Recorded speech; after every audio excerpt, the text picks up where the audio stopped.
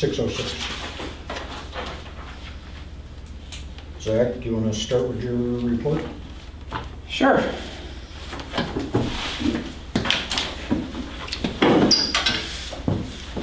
All right. So right off the top, we lost another good full-time paramedic to a fire department. Do they pay more? Is that why? Pay more and Better schedule. wants better schedule and wants to be a firefighter, and I can't compete with those three things. So Which department? Agawam? Oh, okay. Somewhere else. Agawam or Ludlow?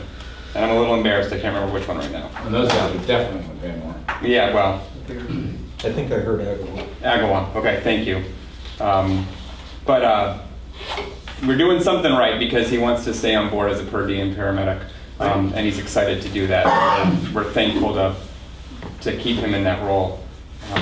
But kind of segueing into what are we doing to both replace him and make sure we have fresh EMTs in the future. So, I mean, obviously we're going to have to do a full-time posting just for him, but we also have some new part-time per diem EMT basics that are looking to get started in the career. And both of these people actually came out of a mentoring ride-along program that we do at the department. So for people who are interested in emergency medical services, people who are currently students or have no experience or anything like that, we have a ride-along program. And they come along and they shout out a mentor and they get their feet wet. And out of that, the two most recent are both, this is great, we love the job and we love the department. So we're looking forward to getting them, now that they've passed their test and our EMTs, getting them on board and kind of starting that new generation of EMTs. So very exciting for us. Let's see. Lots of high-profile calls recently in the news, South County EMS responding to them, and it's becoming more and more common for South County EMS to be the first emergency services department on scene. A number of reasons. One, the volunteer fire departments just can't compete with a fully staffed agency, so we're out the door faster, we're on scene faster. And then, depending on the location of police, and especially Sunderland and Whately, Whately might not even have a local police officer on duty. We're funding ourselves on scene. So looking at that, it means that our role as emergency service providers are definitely beyond just simply rendering medical aid. It's kind of securing the scene and even making sure it's safe traffic-wise and things like that. So our staff is already trained. CEVO, which stands for Coach the Emergency Vehicle Operator, are trained on maneuvering apparatus and blocking locations and making sure it's safe for them to operate. Also incident command system and things like this to establish command and request additional resources. So these are all things that we're already trained in doing, and we're really being exercised in that way and kind of looking forward, always that eye on safety. What additional trainings might we need to consider just because we are so often those first responders on scene. What's CEVO mean again? Coaching the emergency vehicle operator. So it's, you think you have that romantic image of a police car running around cones on a track at high speed, but a lot of this is also just where do you park and things like that to make sure everybody's safe. One of the most deadliest aspects of working emergency services is being hit by traffic. So that scenario you described, does that happen frequently?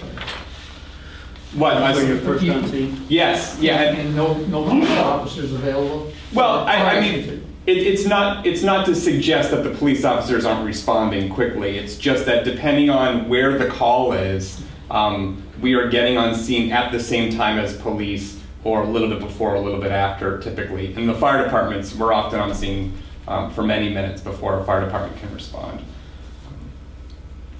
Let's see, we talked about revenue and billing and things like that the last meeting. I've included, the title is Activity Tracking Report by Payer Groups. This report is very crude. So this doesn't represent all the money that has come in for this time period or won't come in. But it's a very kind of gross way to look at what's going on. So the first sheet is for our first year of operation. The dates are right underneath the headline. So for our first year of operation, 2014, combined collection was 69.03%. And that you can see how that breaks down between the insured and the not insured.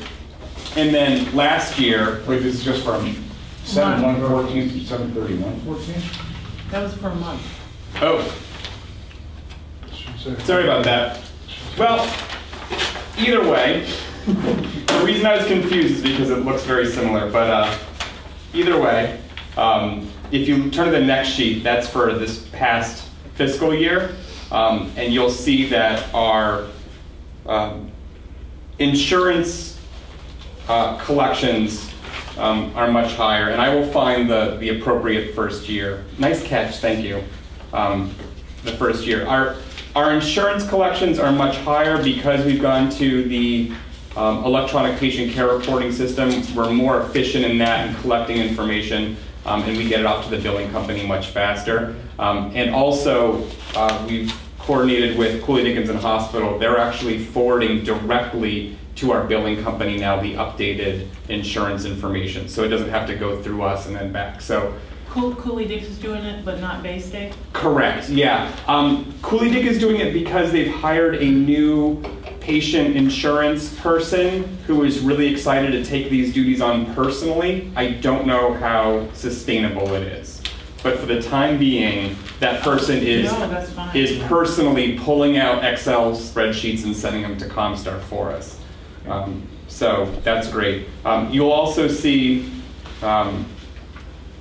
the self-pay, both the insured and the uninsured, very low percentage. That's because, you know, they get a bill and then they can decide not to pay it. What we haven't broached yet is for those people, whether we send them to collections or not. And on a case-by-case or things like that, we do receive reports of the aging monies and things like that. So now that, you know, we're getting out there now to the point at which we'll need to I think what we used to do, Zach, is do it on a case-by-case basis, and I really don't see how that would change because each of us know our communities, and I feel that if it's someone on 91, it's worth chasing down, but if it's someone in our community and we're familiar with their circumstances, we can make that judgment. You know, that's above my pay grade. No, but and there are certainly, I think, some concerns trying to do a case by case, if not just for the sheer volume of calls that we have now. But because that's what we did in Whately, and I always struggled with a little bit. I get it, but it's very subjective. If you don't have a formula that you plug in, okay, here's the cutoff. But I think we know our communities, and we could sort of set some criteria that we would all agree with, and that we could have, you know, Zach look at it based on that criteria. I think that's a burden. I don't think that's a burden you need to put on him. Well, I know, but I hate to write off these accounts. Well, but on the other hand, we have a collection company anyways, don't we? yeah, we as part of Comstar, there is a collections portion of it. But as of right now, things don't automatically. It doesn't go automatically. It's just right now sitting as uncollected. So billed but uncollected. And these are 53 calls from last year that have not been collected. Is that right? Yeah, so of all of our transports, only 53 people did not have insurance. Okay. And of those 53, we've collected 0.45% of the amount that we billed. Pretty much. So, as a big picture, very small percentage compared to some other demographics. But it still exists. So what I find interesting is though that the insured is less than the uninsured, and I'm not saying well, it could be there. expert on. Well, sometimes it's high deductibles so, and stuff. Okay, but they still have insurance, and they especially now. Some of it's bad information too. You mean collecting it on site, like they give a bad name or something? Person's got insurance, but nobody follows up with getting the correct policy It's been number or denied whatever. for whatever denied, reason. and They somebody didn't carry it. doesn't keep following up on it. That's an easy remedy, I would think. That's an It should be. administrative. Right. So Zach, you think you could talk to a few of the surrounding agencies and see how they handle that? Yeah, And absolutely. bring it back to us and see what they do? I mean, we used to handle things in our town. Bobby would review them, and he would submit them to the Board of Selectmen as a number, no name. But Bobby would take care of it. I agree with Kip, I don't know if that's necessarily the best way, because also it's putting Zach in that position to say yay or nay. But maybe we can see what some other communities. Yeah, but are Bobby doing. was in charge of your service before, and so he was making those kind of, Right, I'd present them with, right. He would give us, he wouldn't give us names, he would say. I know. He'd say That's- 1029. right. Right, but that's why, I mean, someone like Zach could, anyway, whatever. But I feel like there's no sense in sending Yeah. something for collection that we're never gonna collect, and it could embarrass someone that, is not able to do anything. But on the other hand, if If it's a If collectible item, it's a collectible or if it's misinformation on the insurance and the insurance company's getting off the hook, then absolutely, let's chase it down. You know, and I don't want to be tough on people who have an inability to pay. And maybe there should be levels of dollars that we're talking about, but there are very few other instances in our towns where we say you don't have to pay because you can't afford it, when it's a fee for a service provided by the town. If you want a building permit, you have to pay the building permit. If you want a dog, you have to get a dog license. And so I guess I'm wondering why with medical transportation do we say, oh, wait a second, we can't do that. So I just, it's the subjectivity that I have a problem with. It's not necessarily the policy, it's we don't have a policy, we just sort of have a dart throw. And that's what I'm uncomfortable with.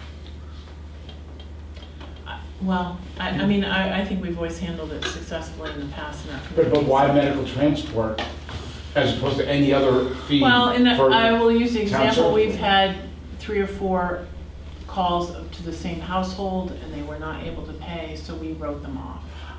And because they were not, they were living on Social Security and there was no ability to pay.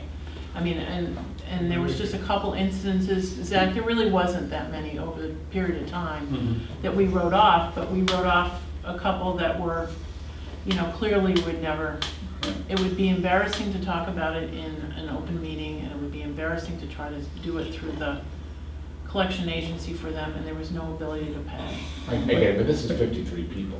Right, I but know. the thing is, if you go through a collection agency, it's not, we're not gonna be discussing that in an open meeting. The collection agency will be handling it, there's a lot of privacy laws and stuff like that.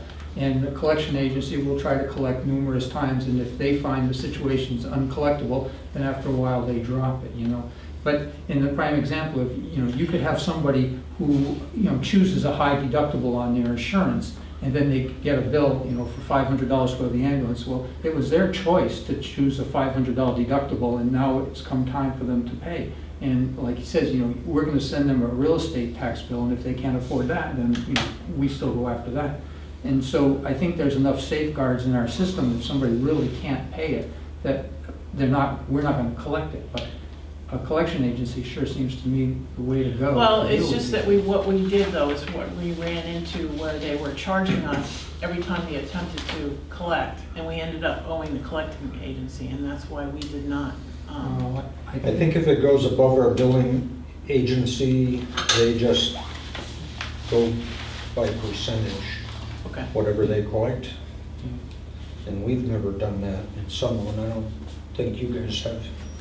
No. We So haven't you don't- done that with okay. them, but I guess we just could didn't find want to out end for up next month. paying for something that, we'll never collect realistically. And that was one of the reasons we did write off a few, is because we didn't have to pay. But that's a conversation you could have with the collection agency, and that's part of their job, they collect, they get a percentage of it. If they don't collect, Let's follow up with that next month, and we'll give some more information and see which way to go. I guess the only other question I had, Zach, so 608 was our call volume for last year.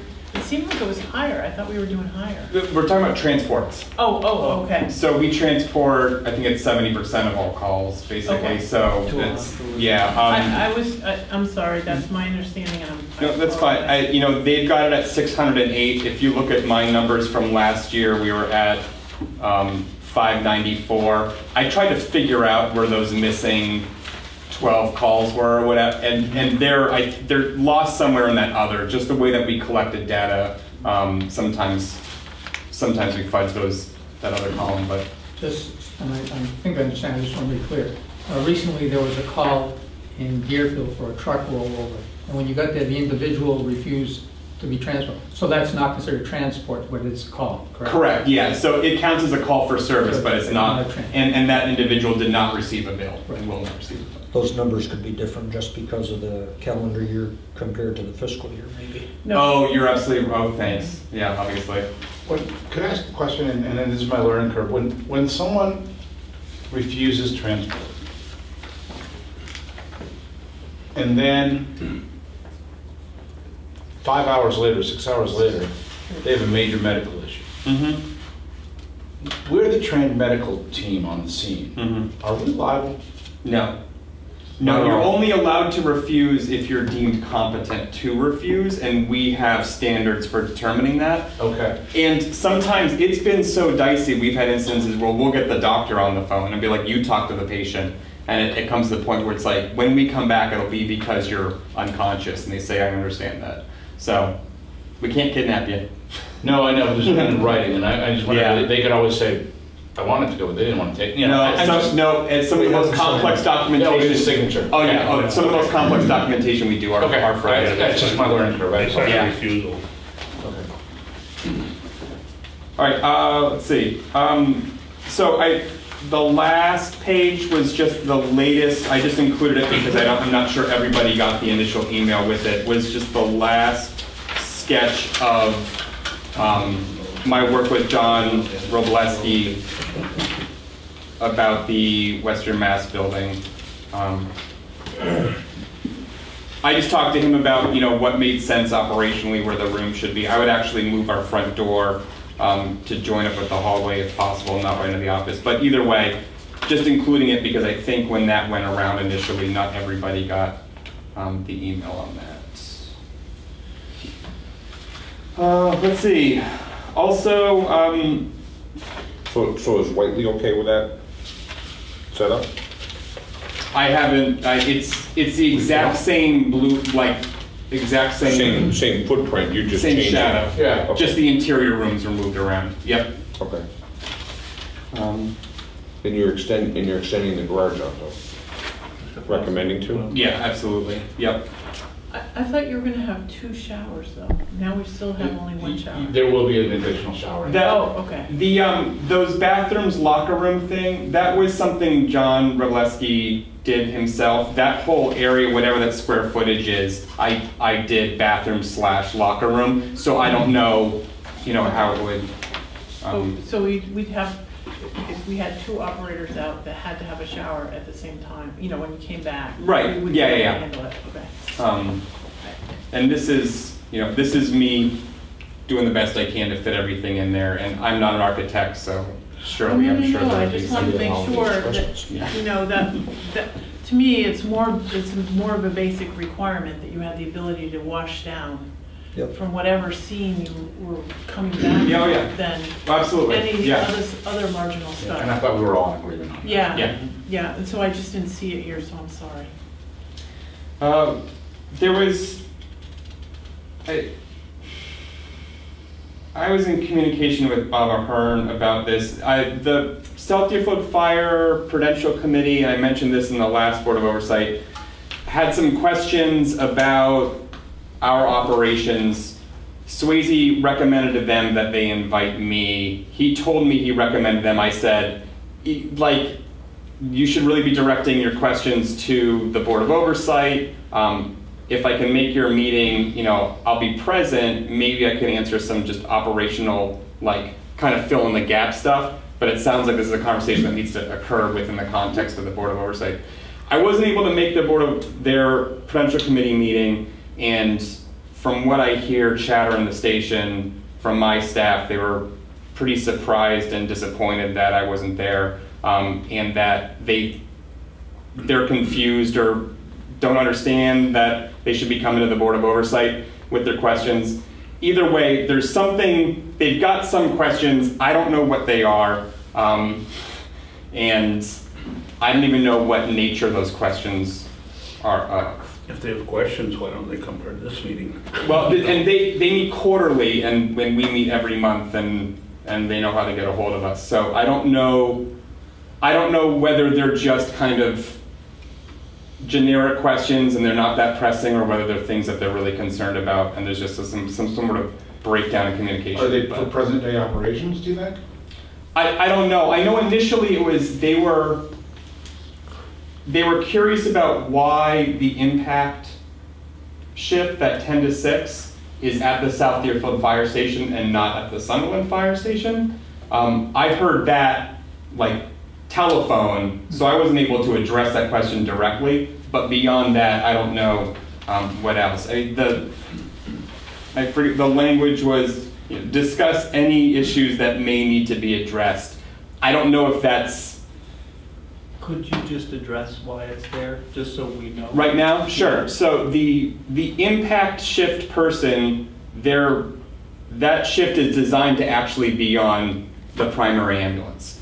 So that was a way to engage our per diem and our part-time staff and get them involved on the primary ambulance and responding and do the majority of the calls. And as they do that, that frees one of our full-time staff members to do the blood pressure clinics, to do the long-term projects, the administrative duties that they've been assigned. And because our headquarters right now are out of the South Deerfield Fire Department, that full-time person remains there because that's where their office is, instead of coming here and moving everything. And we don't have an office here per our lease agreements, per se. So, But when the first ambulance goes out, then that full-time person would automatically come down to Sunderland to pick up the ambulance. what's been happening is we've been moving the second ambulance and parking it at the South Deerfield Fire Station, so that way it's available to respond immediately with that second person. So when we had that fatal car accident, we were actually responding with 2 paramedic ambulances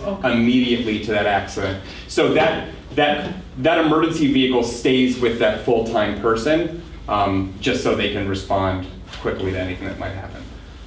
Exactly, and I will offer, if they'd like, they can move to Sunderland. We can move the whole thing to Sunderland. We'll make it work, if they don't want us there.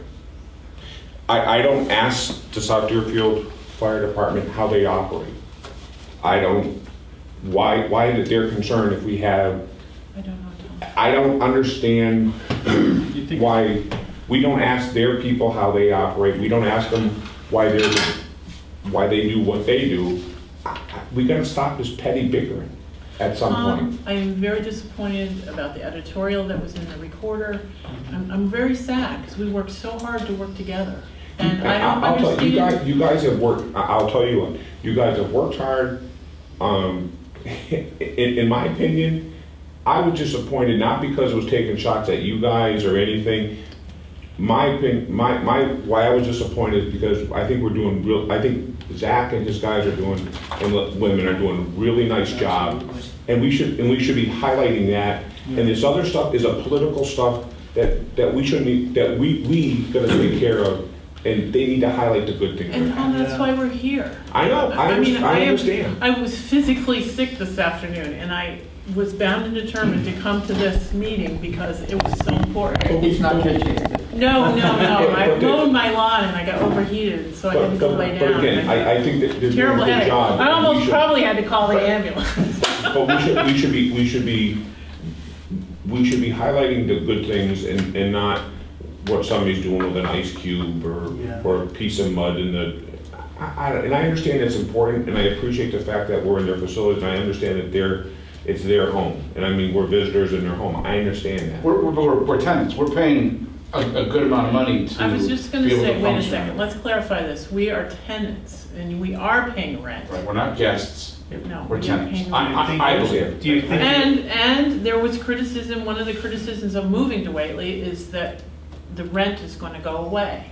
the income stream is gonna go But away. you know, it's interesting, the So, income stream I know. to the fire district, the income stream, not to the Not to town. the Not to town, the I know, but I mean, I have gotten complaints that the income stream was going away, and I was like, you can't have it both ways, Oh, wow. so. Do you think that they're upset because that second ambulance is in the parking lot and we have, and maybe they should have adjusted their rent? I don't know. We're not sure yet. I have no idea. So the second ambulance isn't mentioned in the terms of the lease, is that accurate? Right. Correct. So it's sort of it's ambiguous, it's nebulous. You know, I don't know that our employees' personal vehicles are either. Right. You would assume that that would be, Well, what I'd like to offer is, I need to talk to the chief about some other matters, so I'll stick my nose in and Thank just you, see Jim. what's bugging them, and, you know, see if I can't iron this out for the time being. I don't know if it's a vehicle. I don't know if it's the amount of staff in the office. We were at shift change one day, and there were 5 people there. We had a new preceptor, and then the 2 coming out and the 2 coming in, and we heard grumbles about how many of us Well, it were doesn't matter. present. So I don't know what their concerns are. I wouldn't think that is, because I've been to that station where there's been 100 people in there, you know, for one of their things. So I don't, you know, but anyways, I'll talk with them. Well, I saw one of the meetings on the cable channel, Mhm. and it was referencing that incident. And the chief said that, why is this ambulance parked at our station when we're paying rent in Sunderland? And why are we having extra people in our station when we're paying rent in Sunderland? That's what Sure. was brought up. So, And again, I'll make the offer, if they want, we can do the whole thing in Sunderland, if that's what they want. the South Deerfield Fire District does not pay rent to Sunderland. We pay rent to the South Deerfield Fire District.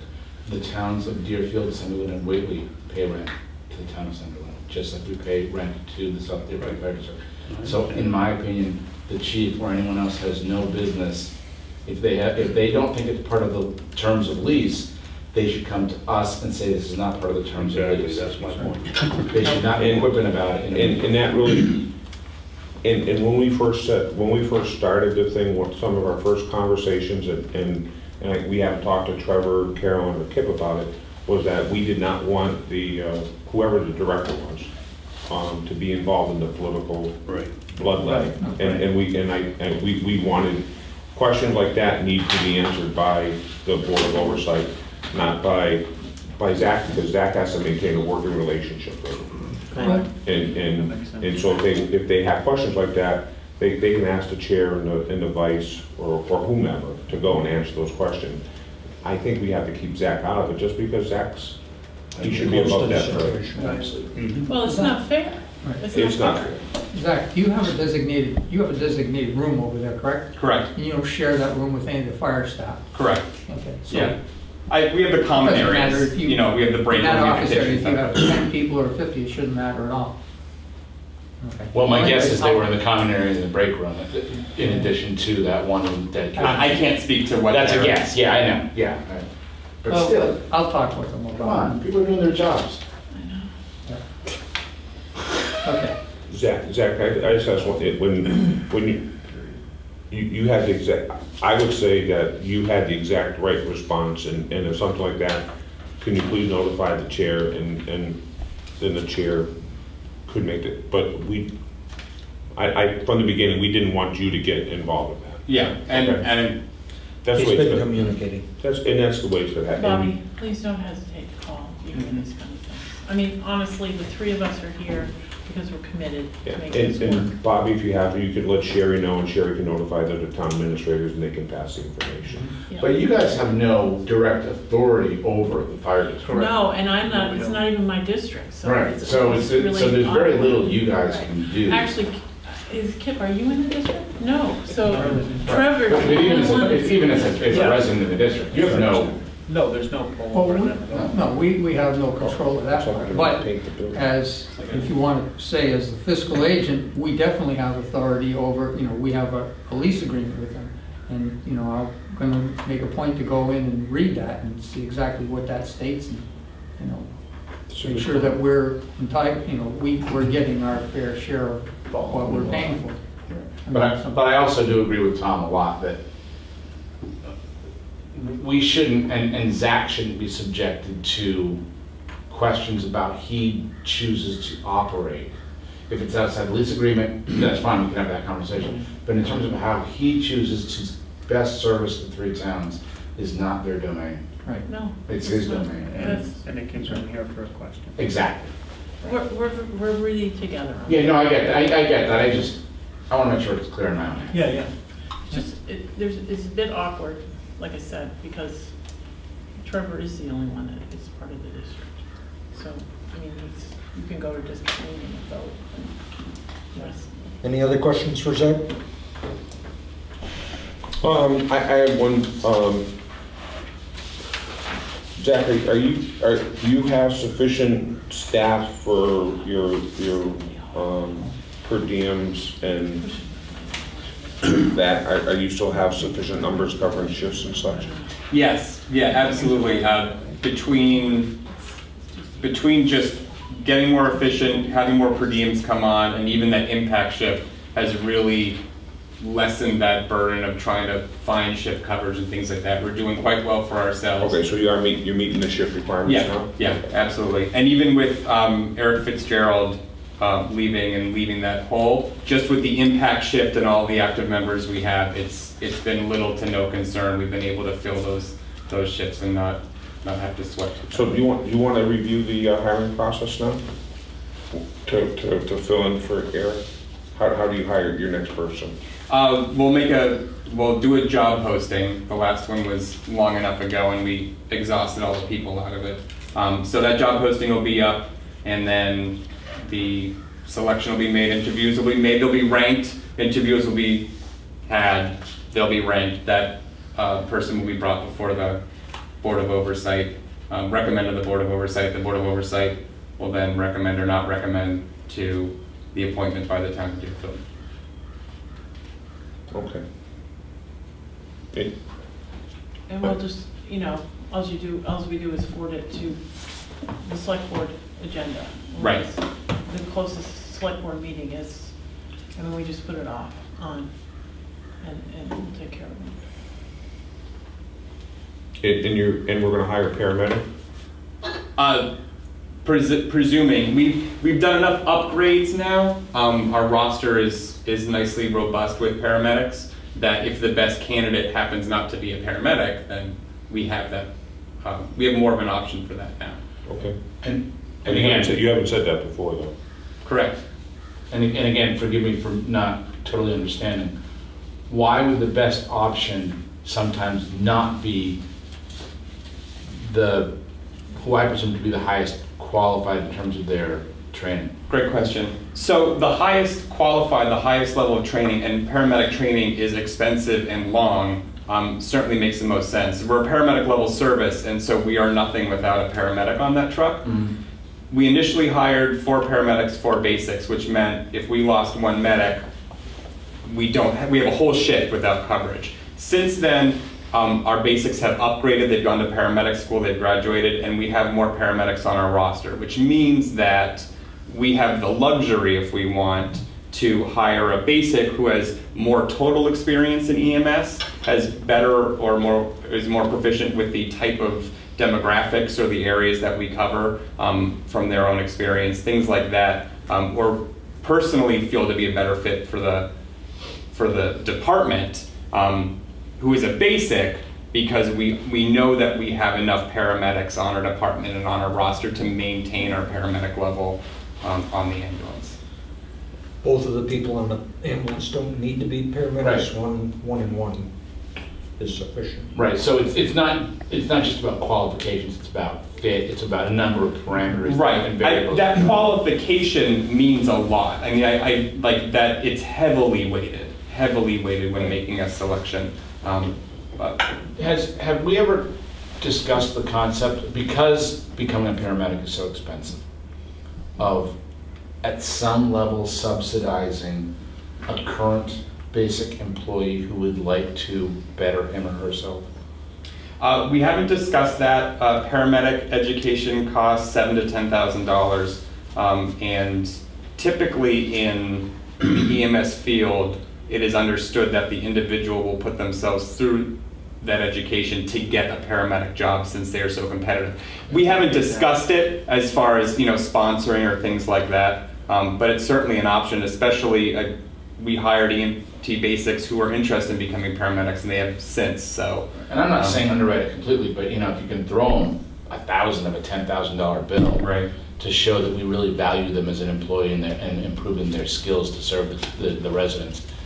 Maybe it's something we should discuss if we ever run into the problem of we're not having the pool of applicants at that As long as it's two-way, sure. Yeah, Right. you always got Long the as fact it's that they're two-way. not gonna hang around. Yeah. Oh, exactly, right. Stay. And maybe you pay them after certain terms of service or something like that, yeah. 5 years. Yeah. Don't the police departments do something similar? At times. They send them to school?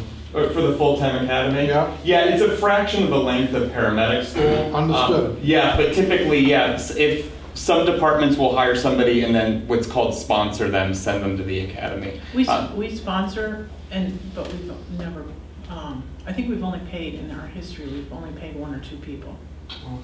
Normally, we'll sponsor them, but we don't pay them because you then have to pay their salary while they're in school, and it's very expensive. What we do is we'll give incentives for our EMT basics who were in school. We'll rejuggle the schedule so that it doesn't interfere with their schoolwork, so they have enough time to do their ride time and things like that, which is a way of paying them in a way that we can to show that they're valued to us, that, which they wouldn't be able to get at another employer. So we do what we can currently, yeah.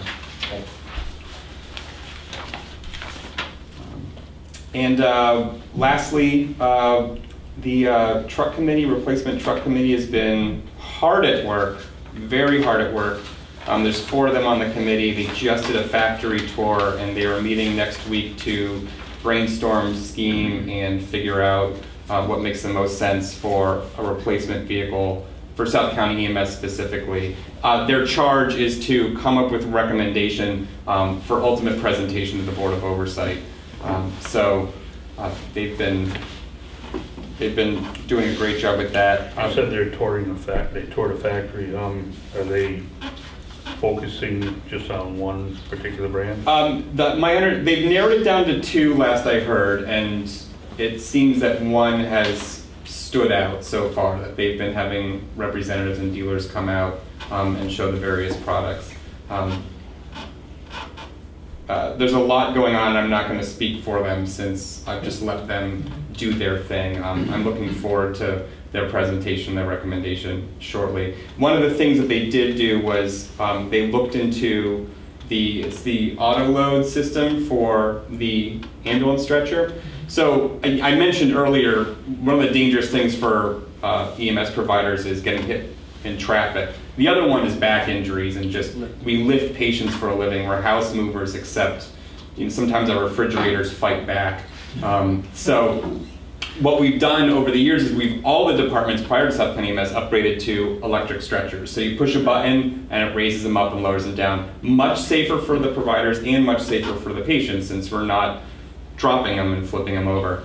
The natural extension of this about 5 or 6 years ago was an auto load system where you bring your electric stretcher to the back of the ambulance, it locks in, you push a button, and it loads into the ambulance for you. Again, this is a time where patients are dropped. Even just recently, I think on the Olympics, one of the gymnasts was dropped being placed into the ambulance because it's that transition, having to lift and latch and all that stuff. They had the company that came out, they provide the systems for Amherst, Northampton, very popular, and already provide our systems for our electric stretchers. The rep came out, demoed it, and everybody's in agreement that it makes the most sense safety-wise. Their recommendation is going to be to include this in the new ambulance, and my recommendation is going to be to retrofit the other 2 ambulances so we have the same level of safety across all 3 and same training across all 3 ambulances as well. All the operations are the same across the board.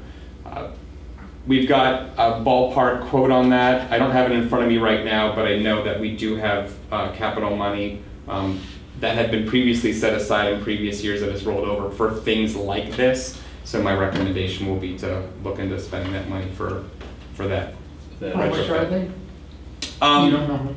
It's somewhere to do the 2 ambulances, the retrofit system, soup to nuts, about $50,000. So that includes a system in each ambulance, the installation, and the upgrades to our existing stretchers. There's a couple components that need to be. So it's compatible with existing stretchers? The existing stretcher, yeah, absolutely. So we won't need to replace our stretchers. It's the same manufacturer. They just have to add some components to it. So it's not per ambulance, that's all 3 combined. 50,000 for, I believe it's the 2. It's retrofitting the 2 other ambulances in the fleet and then including it in a new truck as, yeah. Then you get to use, once you make that investment, can you reuse it on going forward? Yes. Yeah. So you wouldn't have to, so you buy it once and you can use it maybe Correct. through at least another ambulance. Yeah, it would be like radios or suctions. Any one of those bolt-on items you would then be able to place into a future ambulance. So currently, you have an electric lift stretcher, so when you get to the back of the ambulance, you just roll it into the ambulance and the legs fold up, is that how it works? Currently, so the stretcher goes up and down on its own, Right. but when we get to the ambulance, we latch it in, and then the provider has to actually lift the stretcher up. So half of it's in the truck. They're lifting the weight of the patient. You gotta lift half of the load Yeah, back. it's actually, it's more than half the load because the wheels are at the far end of the stretcher. So you're doing this, you're not lifting the full load, but you're lifting a Basically, considerable the front amount. bar hooks into the ambulance and you're And lifting. then it's So you like a lift. roller system where it rolls into the truck. So yeah, so now you would lift, and as you're holding it, you push a button and it pulls the wheels up, and then you have to maneuver the stretcher in and latch it. This system, you roll it to the back of the ambulance, and it latches the same, and then it just picks the stretcher up, and then it slides them into the ambulance. It's also, I might add, they're updating the requirements at the national level for cot retention for crash testing, and the current system that are in our ambulances meet the previous guidelines, but will not meet the existing ones. The ones that we have now, they would be grandfathered, but considering the increase in patient safety and this standard for crash testing and patient safety for that, it also meets those requirements. So it's a more secure system and keeps the patient safe. So when they're done with their, with all their stuff and they present, do they present to this board or do they present just to you? Or how are they gonna present their findings? My directions was that they need to create a presentation to this board, and I expected them to be present, be able to answer any questions that anybody might have.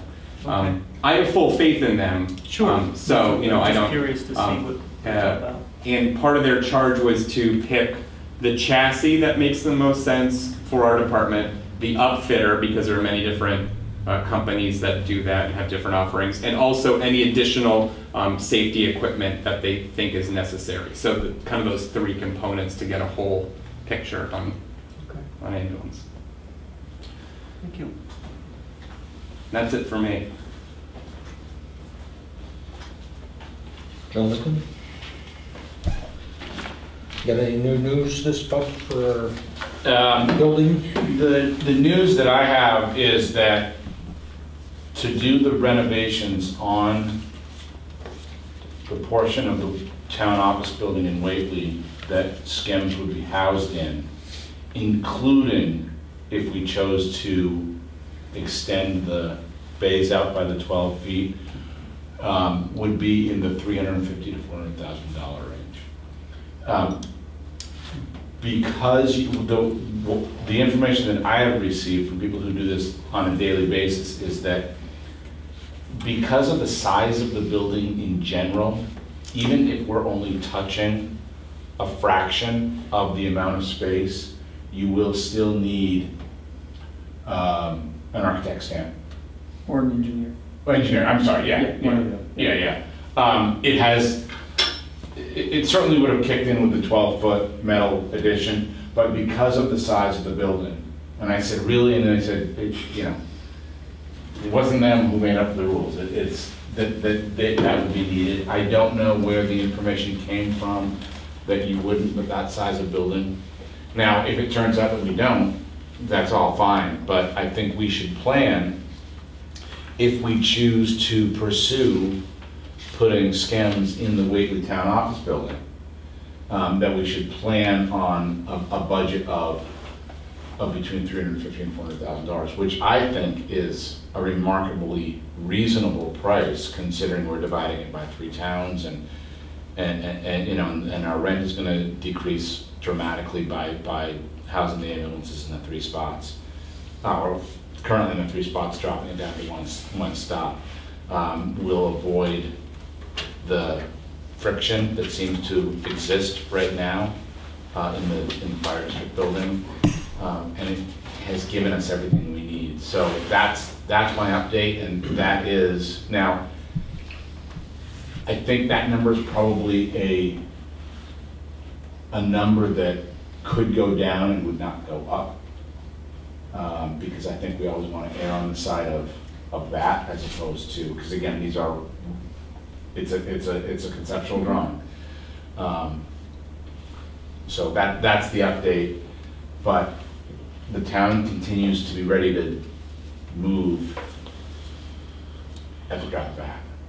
Well, I don't think we can not consider the addition, because it's not usable, practical for the ambulances not to be able to be worked on, be restocked and cleaned out and stuff like that. You've got to have room for that. Yeah, I think with the headaches of not having that addition, we'd be fools to not consider it if we're already working hard to create space that works for us. And that addition is, not a big part of the whole, not. Yeah. Well, So if that were doubling the cost, then we'd say, well, wait a second, but it's just not doubling the cost. So you've got about 350 to 400 plus maybe roughly 32,000 a year plus heat utilities or so? Not plus. The 32 would be including because the rent, and again, it's we either came to a rent including all building functions at 20 or 21. And then we were guesstimating, because we've never had heat and whatever. Sure. We don't know what those costs are going to be. That would bring it up to 20 plus X, and X would be utilities. So I'm trying to follow this again. So we've got like 4,000 square feet roughly, right? If you include all the bays and everything, and Yeah. you guys are better at reading plans than I am. And that was at about $8 a square foot. Is that correct? It was less than that. It was less than It that. came down to, and again, if you want to do a market rate, it's a lot higher. But I think we figured it to be $5 or $6 a square foot at the end of the day.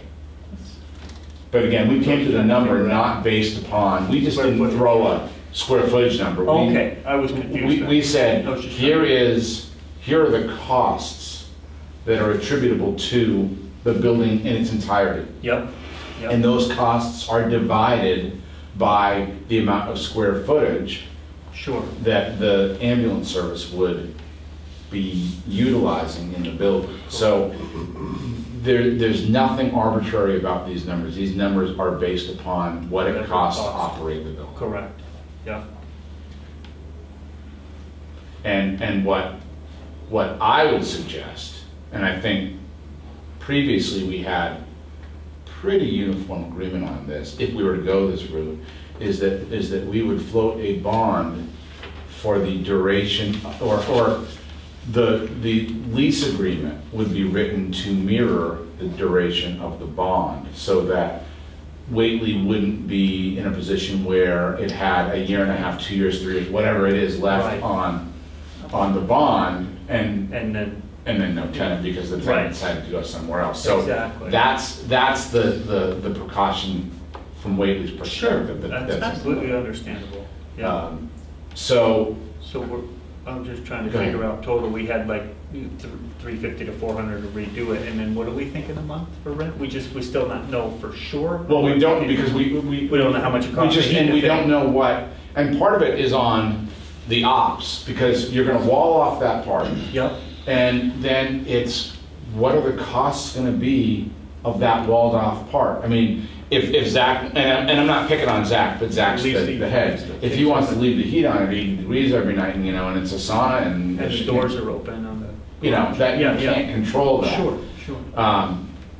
But then again, you guys are also exempt from having the burden of, if the other 2/3 of the building doesn't manage its utilities appropriately either. So there's just no way we can estimate that. And after the first year, then you'll have a better sense of budgeting, obviously. But it's still less than rent. Total. Than it is that we're paying now. Yeah. It's $31,000 less than rent. Are we paying 51 right now total? Something like that, Something like 52, that, yeah. 52? That's in all three places. That's in all three places? Yeah, so. 36, what is it, 36, 11, and 4 or something? Something like that. Something like that, yeah. So I'm sorry if I'm a little ignorant here, I'm still trying to figure out what the rent, I mean, we don't know what the cost of the. Well, the rent would be the 20, again, I don't have it in front. I think it's 20, it's just 20. Say 20 something. Plus utilities. Divided by 12. Utilities, whatever those might be. Plus Yep. utilities. So whatever 20 divided by 12 is, Yep. and then add the utilities on a monthly basis. Right. $1,600. And I also think that, and these guys, because they've been here the longest and have been dealing with the budget the longest, Yep. because of what I would consider pretty fiscally responsible manner in which the ambulance service has been, and I want to be careful what I say. That's you. Yeah, there may be an ability to offset some of the bond costs because of what's in the budget. And again, I don't know whether that's possible, but it's always, you know, it's plausible for my naivete.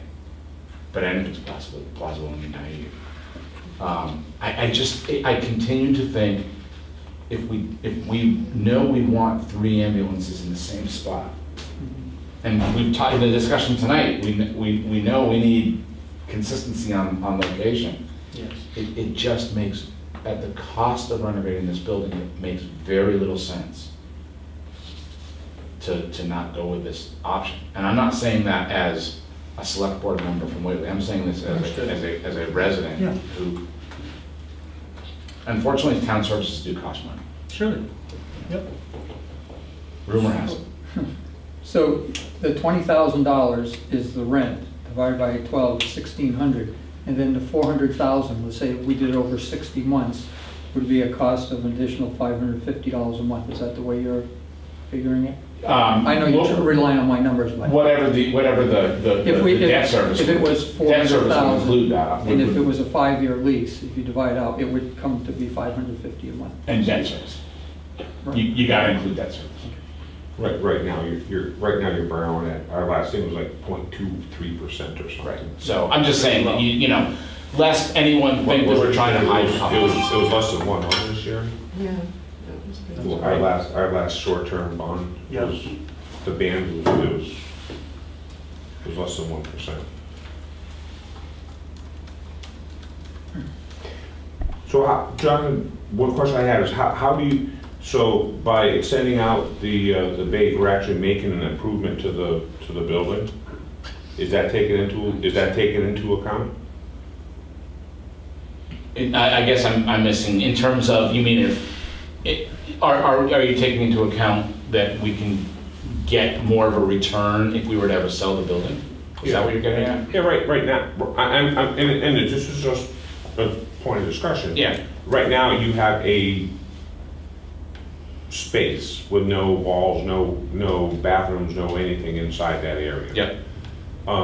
We go in there for 5 years, now you have bathrooms, meeting rooms, office space, you have a larger garage area. Yeah. You could maybe turn that into your highway garage.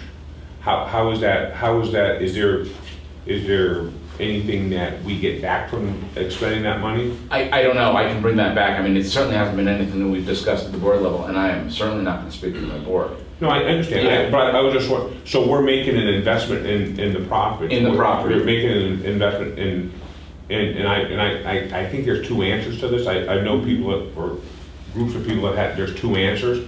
I was just wondering what the answer from you, I mean, because we are increasing the value of that Right, space. and I can go back to the board, and we would probably go into executive session to discuss this as part of negotiations, but I can see it breaking two ways. Yeah, It absolutely, it increases the assessed value, Mm-hmm.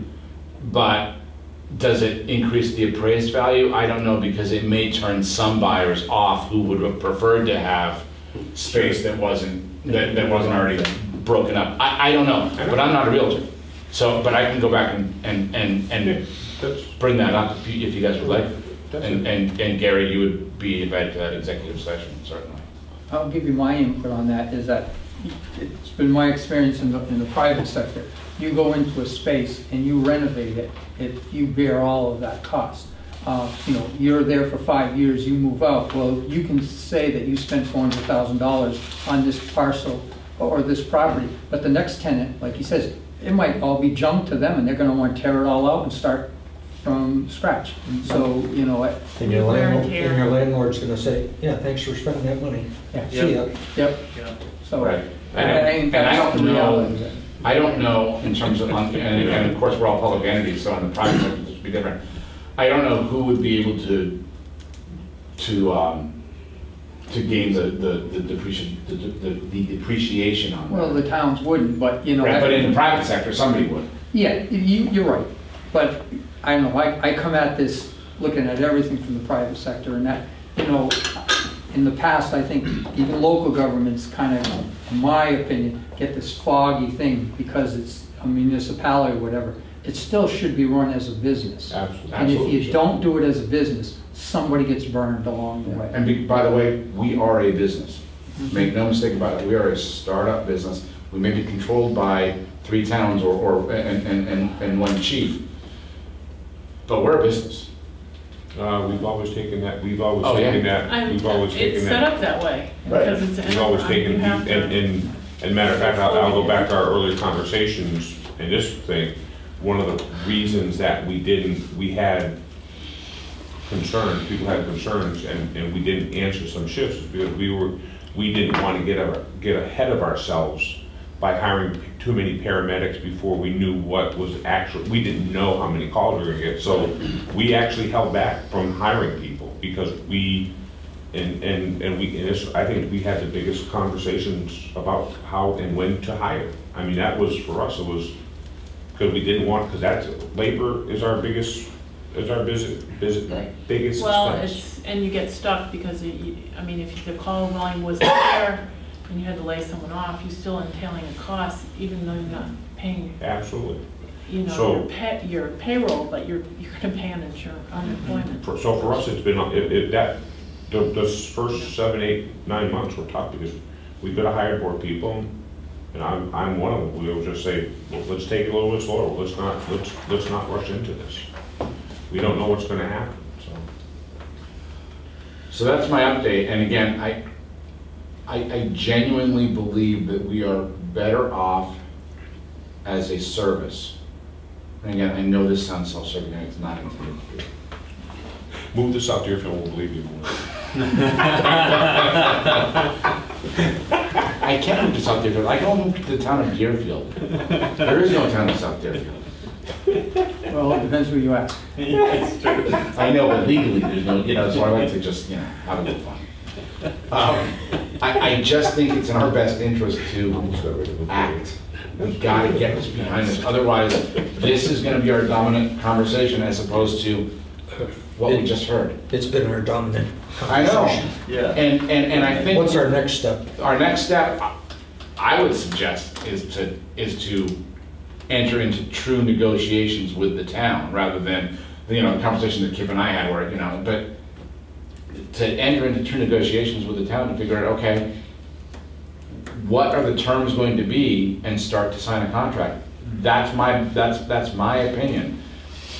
the RFP process, though everything was thrown out, it was very clear that this was the only alternative that was a sound alternative that was provided, and people had ample opportunity to provide and present their scenario for how this works best. It was not put forth. Now, this board, before the four of us joined it, made the decision to throw everything out, and it was based upon a square footage number because we misunderstood. We interpreted incorrectly in terms of what SCEMS was looking for.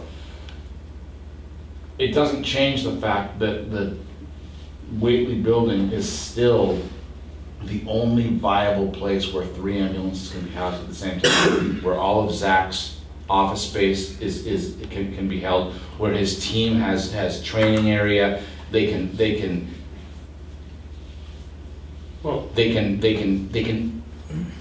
operate without fear of people, without wondering what people are saying about what they're doing there.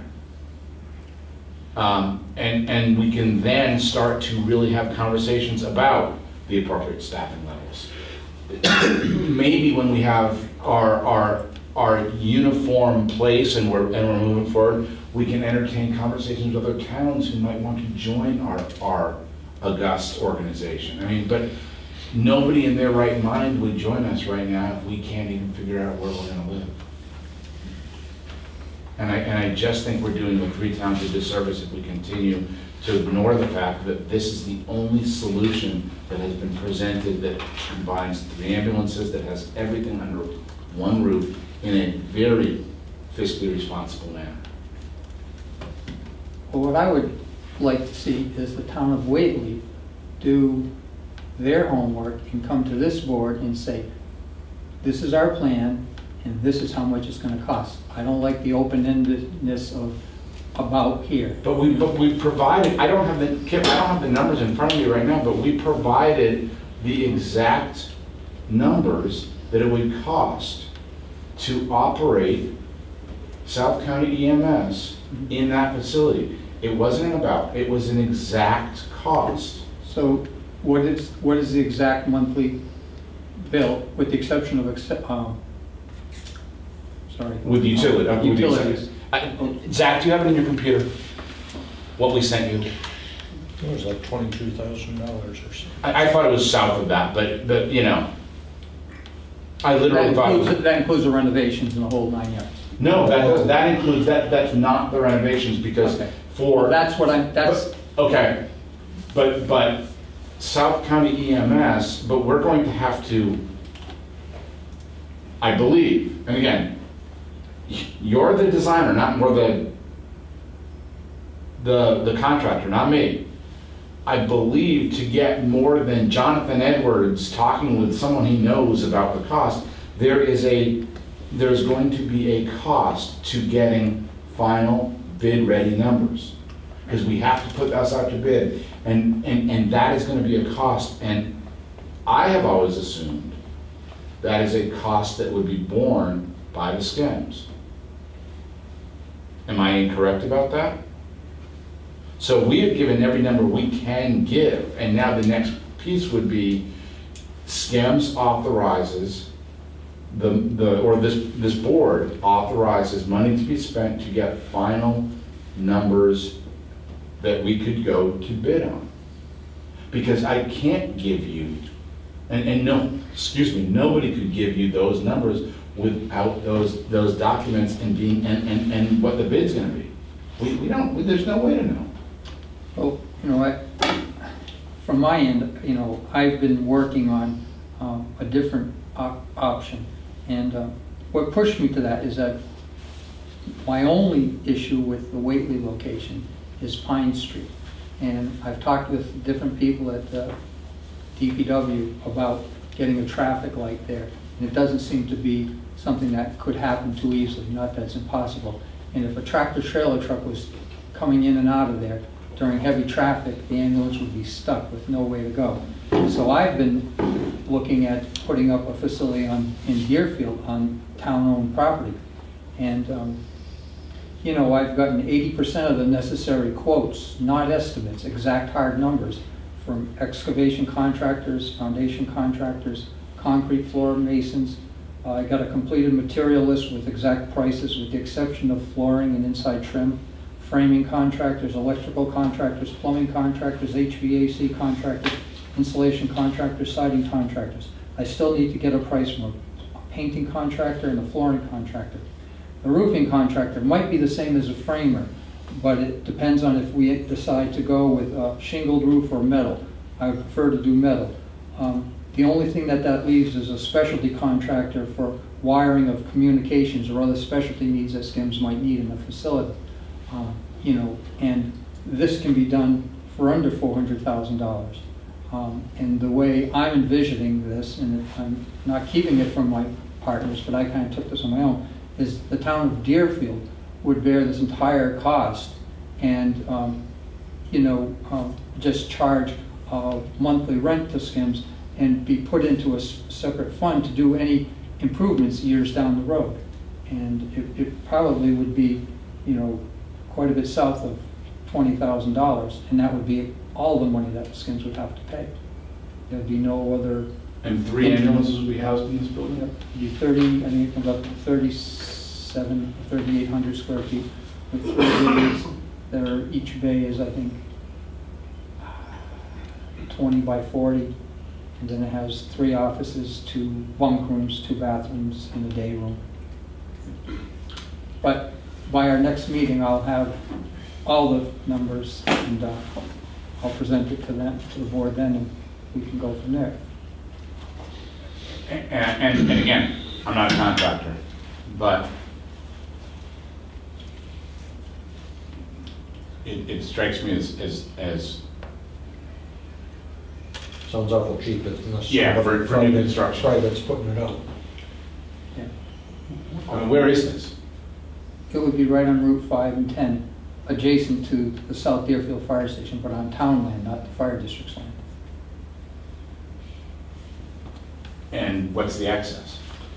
The same access, because there's, when the people from Channing Beat gave the land to the town and to the fire district, they, what's the proper word? They retained a 60-foot easement from the intersection that turns and goes in front of the fire station, goes in front of the town land to each property that they own. I find it incredibly inexpensive for soup to nuts. Yeah. Yep. That would be great, right? One to two. Just Go ahead.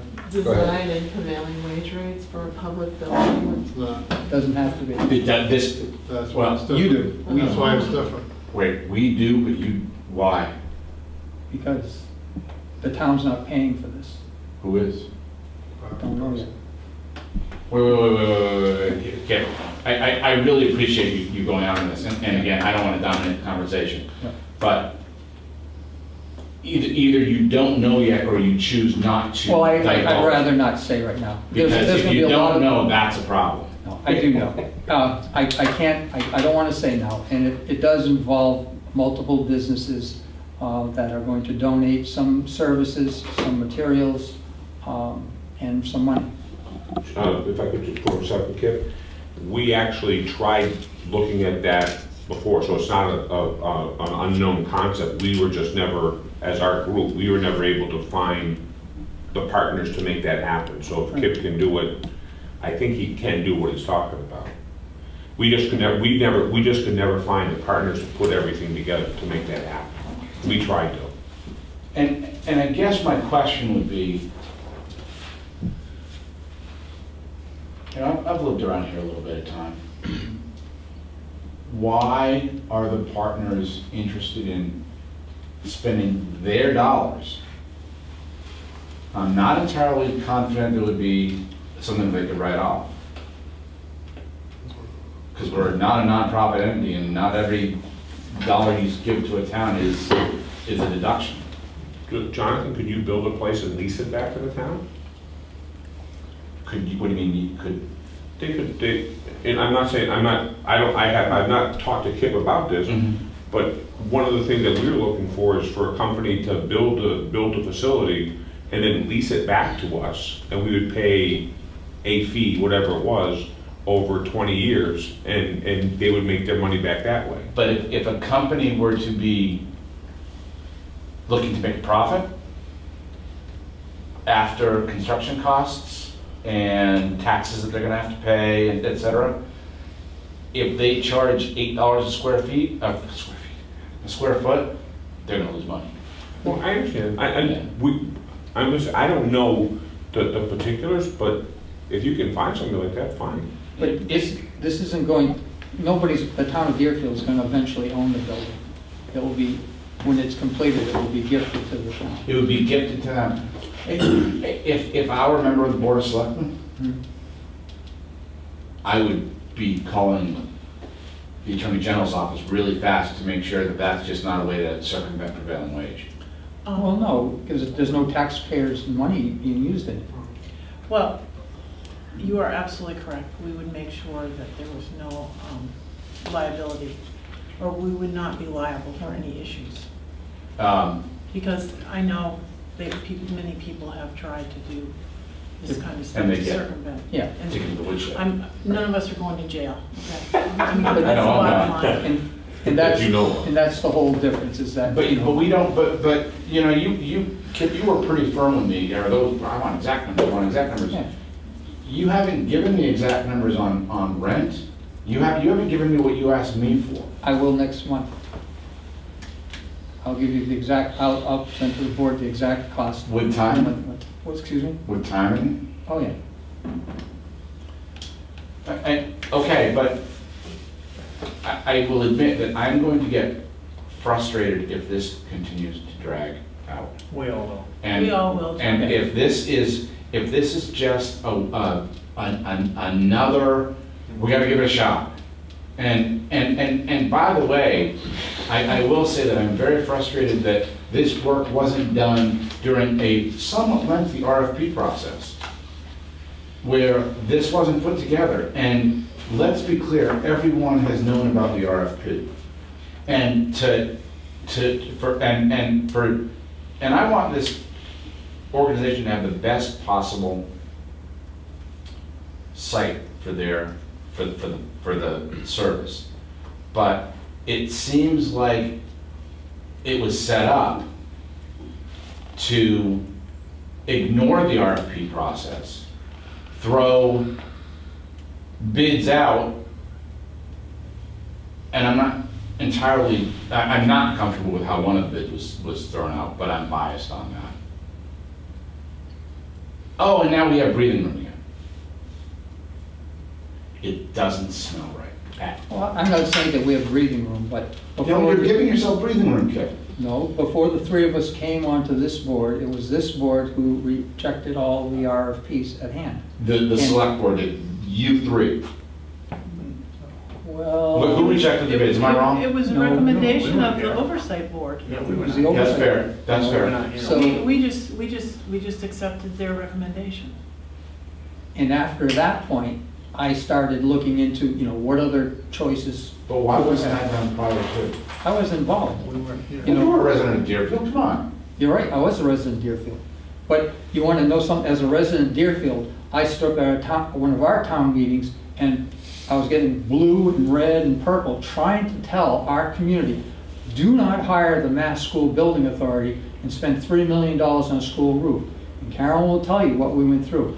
I pulled my hair out, I argued, I had to do more research on things that I have forgotten more about. And it saved our community $50,000, and we paid, what, But we struggled. $500,000 for all these things. But, you know, now that I'm a select person, for some reason, people tend to want to listen a little bit more. And they're finding out that there's a better financial way of doing things. Than this? Than we did? This might be. Well, I guess that's part of, you said the only concern is Pine Street, and.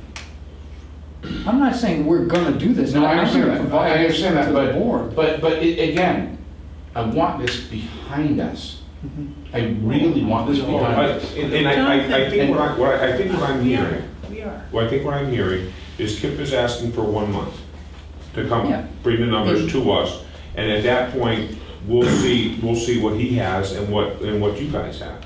If, And I wouldn't think we were gonna continue that much. Look, the only thing I learned is that the Deerfield Board is because they're our fiscal agent, okay? You have to give them an opportunity.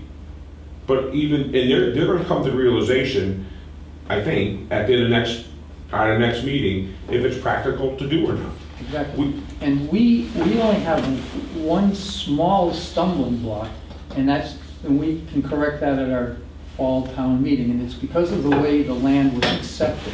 You know, we have to change that to a different use. But there's a real possibility this thing could be completed before March of next year. Okay, you know, okay. I mean, I'm fine giving you the month, but I would also request in that same month period of time to allay the fears that you have about Pine Street, that perhaps the Deerfield Board of Selectmen uses the bully pulpit that it does have to convince. You can't. I know where you're going with that. Then we'll change the legislation. You know, but that, you can put a light there. And you can do it. You are the appointing authority. Well, Who No. appoints? The DEDIC, yeah, but it's not who you appoint to DEDIC and it's not. part of their It's- charter. It's their charter. that- Okay, and they could easily go to the legislature and have their It's covenants their rent, changed. it's their renters that have control over the decision. No, I'm serious, we already, Jonathan, we We've looked into spent this. money. We spent legal money looking into The this. legislators, DEDIC was an act of the legislature. Yeah. What changes acts of legislation? More legislation. I'm saying if this were important enough, It is important. well, clearly it's not, That is because a low blow. I don't see pressure being put on the DEDIC board. I just don't, I We never did. have. We did, okay? I will guarantee you that I took a lot of heat for this, and I did investigate, and they did survey their tenants. And their tenants voted or said that they did not want the ambulance going through. Is that on record? You can call, who's DEDIC's, Felicity, whatever. DEDIC has their own legal Yes. staff, and she's the one that looked into it for us as well, and said no. No, they said that legally, they do not, they have the right to say no. That would have been the easiest. Well, And that was- but the, Isn't that a public road, No, No. no, it's a private road. private road? who plows it? Not us. Town of Deerfield doesn't plow that? I don't think so. No, I don't think so. I think the people from the trucking company do. Yeah, I don't know. Well, it used to be It's not, we do not maintain that road, so it's not a public way. It goes back a long time ago, but when it was Rule, Tool, and the other people, they both hired me, and I used to plow that. My guess is, and I'll say this because I know there aren't many fans on the DEDIC board, people on the DEDIC board that are fans of me, that there are different ways to, and I know, I'm in politics, there are different ways to poll an audience. You can push and you can pull. And if the DEDIC board was interested in this, they could have gone to their residents and said, this is in the best interest of our town, our residents, and you guys. Or they can say, you know, we're supposed to ask you guys, but we're against it. How do you guys feel? Because you guys are the ultimate authority, but we're against it. And we know the DEDIC board is against it. They're on record being against it. But we can't control that. Yes, you can. You're the appointing authority of the board. So we're gonna fire everybody or not appoint them in 3 years because we don't like a decision they make? That's the way things work, yeah. Well, I don't know. The DEDIC board, we had a conversation with the DEDIC board and the town of Whately about extending Sandy Lane by 50 feet 12 years ago. I don't think there are too many members of the DEDIC board that are still there from 12 years ago, maybe one.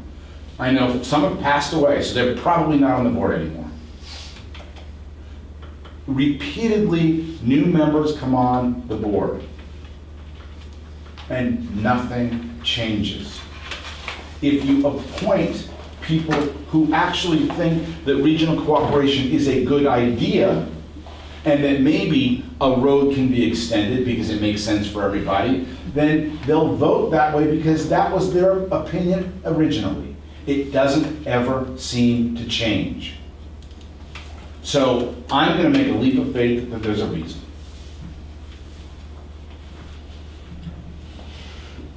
Okay.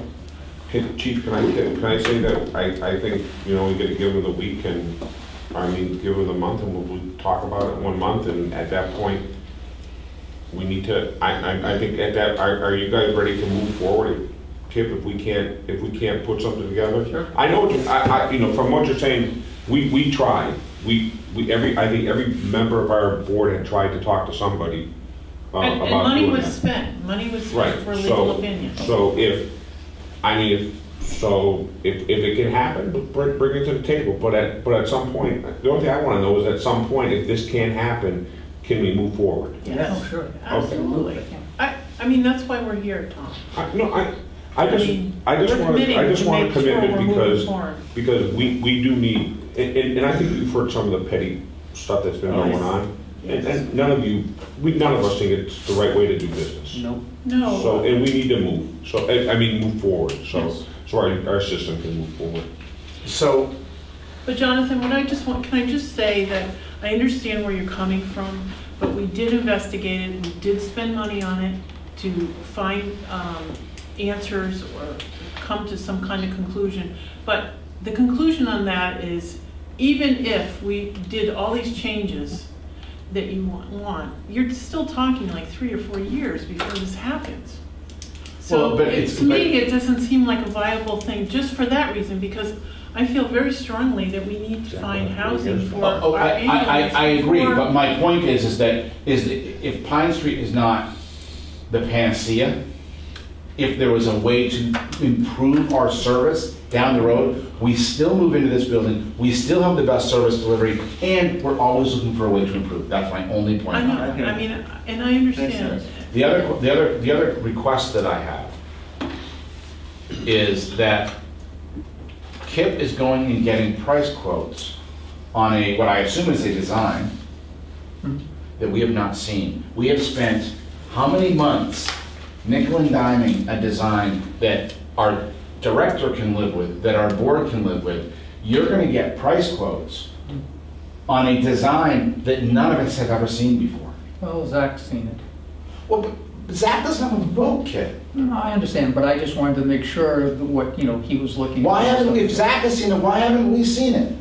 Well, it wasn't done when I showed it to him. I'm sorry. It wasn't, the design wasn't done Wasn't when you complete. showed it to him. Right. What did you show him?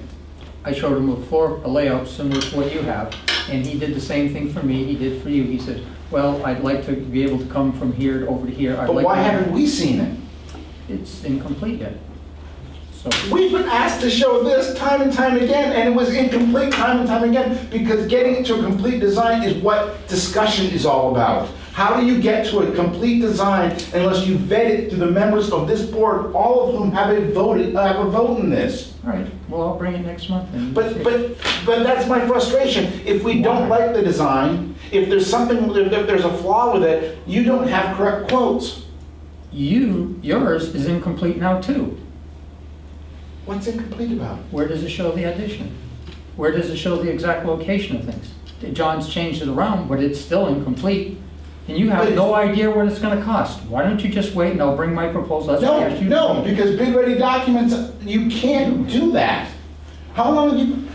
I understand, but you're working at this from a whole different angle than I am, and you don't What seem to angle is want to that? understand. What angle is that? Is you're trying to do this through the town, or have another municipality, well, it's not really, another entity do it for you. I'm doing this all, I'm taking it under my wing, and I'm gonna present everything, and the whole board can see it. I Okay. know what you're, Jonathan, if it helps you understand, we haven't seen it either. I understand that, and I don't understand how we can, Tom just said we're gonna give him a month, and that's fine. you don't have to give me the month at our next meeting, and that is a month, so. He can circulate some stuff. I mean, Kip, do you have a timeline? But the best thing Jonathan, the best thing I think is with that month, if it doesn't come together, we have a commitment by the three members over here that we're gonna move, that Yeah. we'll move forward. I mean, this puts it Okay. to bed. Okay. This is the Too bad. only, Jonathan, Okay. my understanding is, if this doesn't pan out, there is no other thing. There's nothing.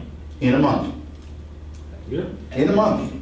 Do you feel comfortable? Yeah. Okay. Well, no, Karen, he has to feel comfortable. Wait a minute, no, I don't have, the thing is, you have no idea what you're doing. And I don't take it you, the town, because you just have a floor plan that Zach has given his blessing to, as what I do. You have a ballpark figure of 350 to 400,000. As I do you. have an exact price. Oh, okay. And, I'm just trying to figure out, there's some things that the town needs to do with this property and stuff. And, I'm just doing this as an option. And the entire board can look at the option that I bring forward and look at your option. And what you want the board to do now is to say, okay, let's spend $20,000 and get somebody come in there, hire an architect, do this out, make up all these That's what documents. towns have to do. That's what towns have to You'd do. rather spend Whately's money and this board's money doing it that way. That's your opinion. I choose not to do it that way. Because you're being parochial. And I'm being I believe rude. the Greenfield Recorder would agree with me. Fine. Greenfield distorted. I've lived it for 40 years. And I don't think they ever I'm done. distorted right. You can beat them. Your points are taken, are well taken. I don't disagree with anything what you said. I don't disagree with it. He's asking for a month. We tried to do what he's doing. If he can pull it off, I say hallelujah. Anything that's gonna save us, that if we can have something that we can use, that's fine. That's our goal. We've always said that. You agree with that? I agree with that. I'm just not sure it can be done in a month. Well, let me ask you this. If I did not present this, or didn't even come up with this, what would you like the board to do today? Work together And I believe we do need to spend money to get, Stamp plans. To the next step. and then go because to you town. need to go out to bid, and you can't go out to bid with back of the envelope stuff. So, how much money do you want? It's, Well, if I could say typically, unfortunately, because I have to deal with this stuff, a number would be 10% of the cost. Typically. But today, it could be 20%, it could be anywhere between 10, so you're probably looking at 40,000 for design. So this is, at this stage, you could still go out tomorrow and start interviewing architects for this proposal. You don't have to pay them any money. You can make 3 or 4 phone calls, talk to 3 or 4 different engineering or architectural firms, tell them, kind of what you're doing, get a ballpark figure, start the ball rolling. You could pick That's who you what I want to did. pick. You could decide who you were going to Actually, you choose. could do that. You could. And use a month, because it's going to take some time to decide on your I'm not architect. sure you can't put it up to bid. I don't think you can pre-select your architects. You can interview You architects. can interview, but you have to still put it up to bid. You have to put out an RFP. Absolutely. Do the central registry.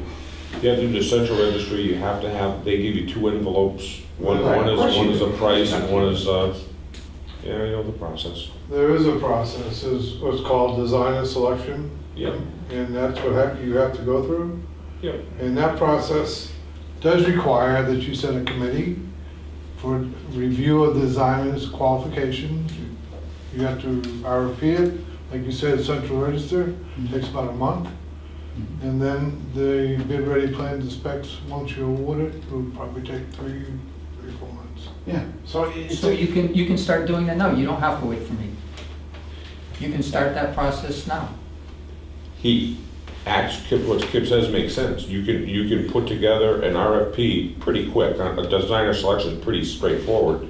You can, by the time you get it done, advertised to the central registry, because it only goes out every 2 weeks, and I think you gotta run it at least one. Was not every week, but you have to submit it. Yeah, so you can do it. So at the end, So at the end of a month, you may just be starting to get RFP responses. Because you could do that, and if you wanted to do that, absolutely. So you don't have to be waiting, you can start your own ball rolling. Okay. And, you know, and We that's. could do that, Jonathan. Okay. Because if this doesn't pay, if. We gotta go forward anyways, right? Yeah, and if KIP can't come together for next month, I mean, by then, Close we enough. know it's off the table. Okay. Any other business before the board tonight? Good, it's a short one, Bob. Going once. It looks like somebody has a question. Bob. I was just wondering about the rest of the agenda. Are you gonna, Sex, yeah, I haven't talked to him yet. oh, okay, I just don't leave you out. Yeah, we gotta do something with sex review pretty quick and get that back to the Deerfield Select Board. Okay. Okay. Make it number one item. Have you talked to him yet, chief? No. Okay. Motion to adjourn. Motion to adjourn. Second. I got a 10-year-old. Wait, how long you been in Sunderland? You got that second out of that quick, Trevor? I got a 10-year-old, 4 10-year-olds at my house I gotta take care of tonight, so I gotta get going. Good to see you all. Thank you Bye, very much. Trevor, thank you. Yeah. Thanks, Trevor. Thank you. Hey. Thanks, John. We all set? Okay.